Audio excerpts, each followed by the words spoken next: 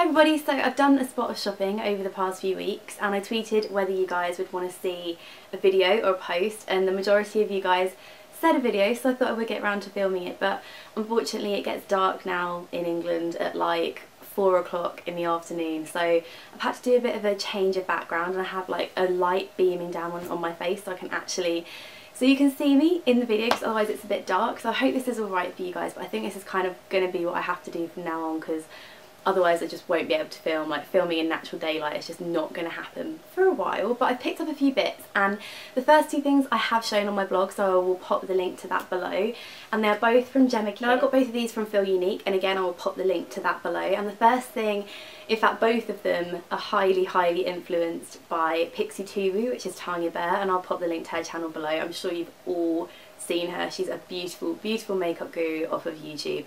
And the first thing is the Light as Air Liquid Foundation by Jemma. It looks a little something like this. It's not the most imaginative of packaging, but it's 30ml, which is kind of the standard size for foundation, and I've got the shade 03, which is light medium. Now I've been using this over the past few days and I'm wearing it today, and I have to say I am pretty much in love with it. I've got a feeling this might even become my favourite ever foundation. You guys know for me that my top two foundations are, top one at the moment is Chanel Matte Lumiere and my second one is Guerlain Lingerie Depot, but this, not only is it a fantastic colour match, but it just blends so easily into the skin, and the lasting power of it is amazing. I actually applied my makeup, it's nearly 8 o'clock in the evening now, and I applied it at 6 AM this morning and I haven't touched it up or anything, so I think it has pretty good staying powder and my face is a testament to that right now. But this morning I paired it with this, and it's the Jemma, again, Makeup School Dewy Glow All Over Radiance Cream in Iced Gold. Doesn't it just look absolutely gorgeous in the pan? But it's just a kind of shimmery, silvery gold cream highlight. Now this was around sort of £17–18, and it's something which I have been eyeing up for ages. Now I do have a few other highlights, but I don't have another kind of cream highlight, which is the reason I got this. And I used it this morning and it completely put Dior Amber Diamond to shame, which I can't believe I'm even saying that, but it was just so subtle on the skin and just gave a really nice kind of glow to my skin, and it's still there now even though it is a cream highlight, so it kind of dries to quite a matte finish but still has that kind of shimmer to it, which is so pretty. So I have done a photo of the day, or a face of the day, with these, and I'll pop the link to that below so you can see sort of what both of them look like close up. But so far absolutely loving these, and loving any Jemma products that I've been trying recently. I've got the a bronzer and a blush as well that I managed to get through my old internship, and I've been loving those as well. So Jemma for the win.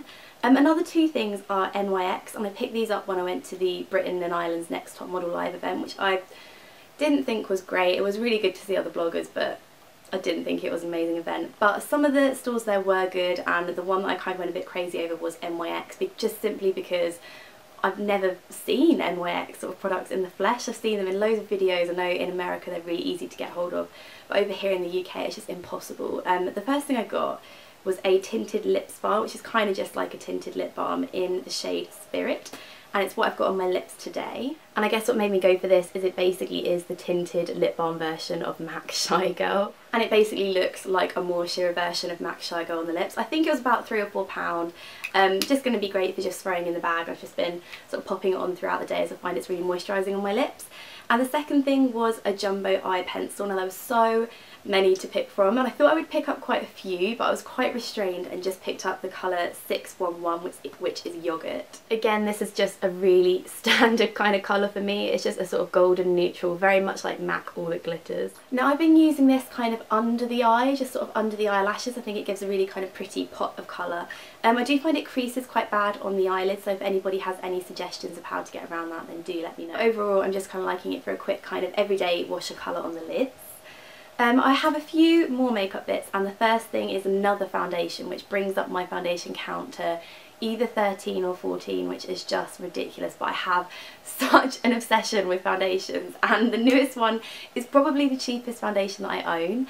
I was picking up a few bits from Sandra, from TT Sandra, and she's got a YouTube channel. I'll put the link to her below, and she's a Canadian, and we're doing a swap sort of products from there that I want and products from here that she wants, which mainly consists of a load of Lizelle, but she also wanted the Bourjois Healthy Mix Foundation, and it's something which I've been eyeing up for a long while, and because I was getting it for her, it was on some kind of 3 for 2, so thought I'd pick one up for myself as well, and I've got the shade 53, which is Beige Clair. Looks a little something like this, and I have to say I haven't actually used it yet because I am so obsessed with my Jemma kid at the moment. But as soon as I give this a go, you guys will be the first to know, and I'll let you know my thoughts on that one. And the final makeup product is one that I picked up when I was in Selfridges the other day. It's the Vaseline Creme Brule, and the reason I got this was because I told my sister about it. And I said I was going to Selfridges and said, oh, do you want me to pick you one up? And she said, yes, can you pick me one up? That day she then texted me and said she wanted 4 because she'd obviously told all her friends and they wanted one as well. So because I was buying 4, I thought I might as well go buy 5, and so I went and picked up one for myself. And I'm not a massive fan of Vaseline because Vaseline itself doesn't do anything to your lips. It just kind of forms a protective layer. It doesn't actually penetrate the lips in any way. But it's limited edition, you know, hard to find, so of course I had to get one for myself. It does smell amazing, and I've just kind of thrown this in my bag with my Rose & Co Rose Salve, which I got in this month's Bourjois Privé box, which is awesome as well, so I've kind of been using those two in my handbag. The next 2 things are for my hair, and the first thing's kind of obvious, and it is Batiste Dry Shampoo. Look at the size of this bottle, it is bigger than my head. I think this took me back about £5, which is really bloody expensive, but it's something that I just kind of go for normally on a Wednesday. Don't know why, but on a Wednesday I generally have greasy hair. On a Wednesday, just how it falls with me washing my hair. Wednesday's a bad day for my hair, but I just keep on running out of this. I buy like a mini bottle and then it lasts me about 2 or 3 goes, so I thought I might as well just break the bank, get the big one, and it will last forever. And I got the shade, I got the smell Tropical because I think it smells like Malibu and it's awesome.